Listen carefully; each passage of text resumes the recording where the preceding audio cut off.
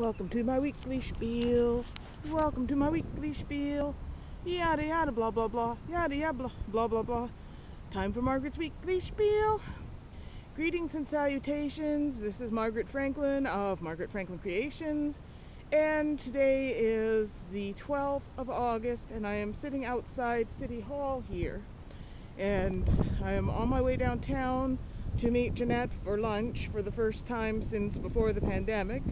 We had our share of restaurant meals at Niagara, but this will be our first one since the one we had together before the pandemic.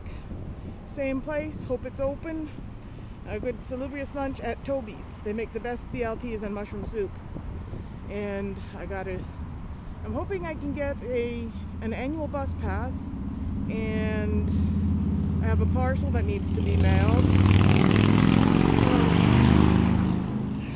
Hate loud motorcycles. Now where was I before my train of thought was rudely derailed by that thing? Yeah, I have a parcel to mail to Lisanne Harrell Walk, one of my winners of the Blue Unicorns from the contest. Everyone is gradually getting their prizes. Hopefully Sarah Haas will be by either today or tomorrow afternoon to pick up her quilts. And I'm going to be at the drugstore to stock up on hair color. I'll probably get more blue. I don't feel like I'm ready to turn back to purple yet. The pandemic's changed me, go figure. And what else is it? Well, tomorrow is a big day. Tomorrow I have to pay the rent that I owe at Mosaic Creative. And to my knowledge, I haven't sold anything in a while. But they are having a butter tart festival and you're supposed to have ordered in advance. So look them up on the website. There's still time, provided I post this as soon as I get home.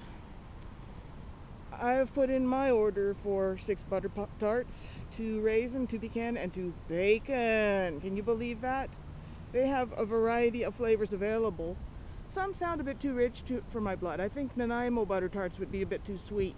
But there are butter tarts for every taste, and this is a pop-up bakery for the day of Thursday, August 13th. Anyway, what else is new? You can hear the heat locust buzzing away there, or cicada, whatever you want to call them.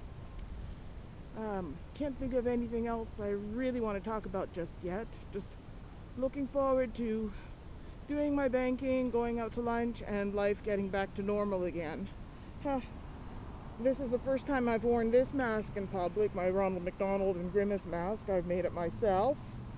All the things I have to put on my head before I go out, it's as bad as winter in snowsuits. Like, I have my mask, I have my glasses, I have my sunglasses, I have my hat, I have my MP3 player and my earbuds. I feel like Darth Vader decked out in all this gear. Anyway, that's it for now. Bye-bye, be back soon. Thanks for watching Weekly Shield. Spiel!